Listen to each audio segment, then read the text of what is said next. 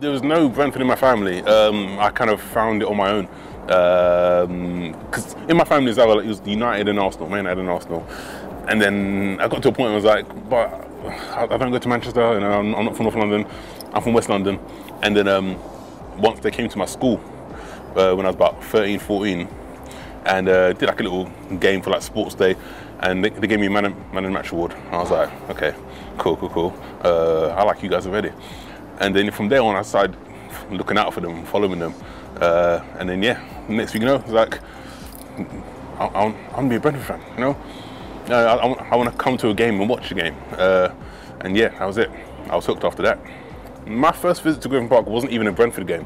It was Jamaica against some charity 11. I know, Jamaica in Brentford. I know, it's random. That was my first game. My mum took me and my brother for like a Sunday day out. My first Brentford game was a 0-0 home draw against Rotherham, I think it was. The game was awful, like proper dire, which shows dedication to the cause. My match day routine, it is this mainly mainly with me calling my brother going, are you ready? Should I come pick you up now? Are you ready? Are you ready? Are you ready? We kind of just come here, sit down, try and get here like while the team's still warming up and stuff, clap them off as they go into the changing rooms, and then yeah, just kind of get ready for kickoff, you know, sitting there chilling, and then when you hear, you know, Peter Gillam, ladies and gentlemen, welcome to Griffin Park. That's when we stand up, you know, go, oh, yes, you know, clap them, cheer them out, and then yeah, just cheer them on to hope for 3 points. I'm chilled out. Unless the referee's really bad, and then I'm not one of those beep beep beep fans.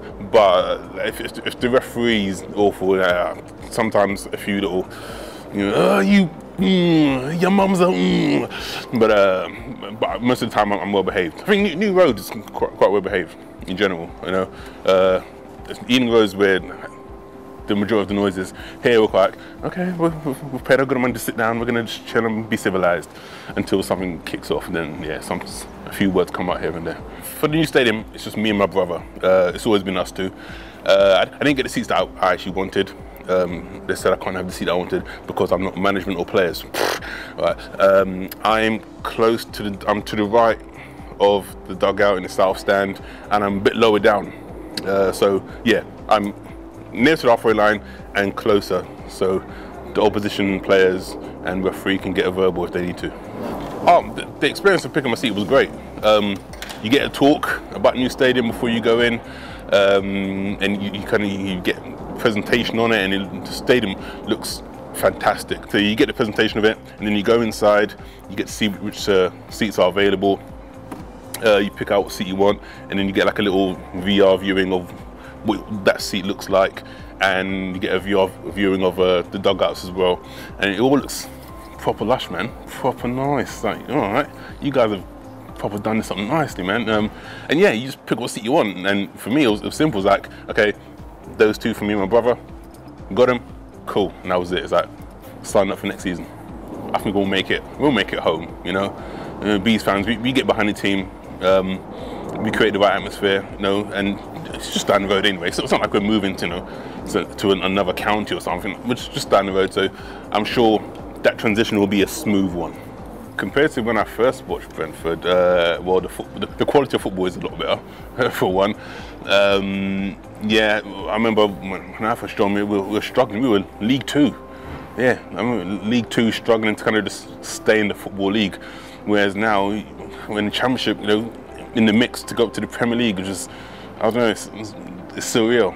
I mean, when I first started watching Brentford, the Championship was like, that's the dream now. That's where we aspired to be. And now we're here talking about the Premier League. It's like, it's crazy. But the last decade especially, it's just been a massive upward trajectory. And you know, long may that continue.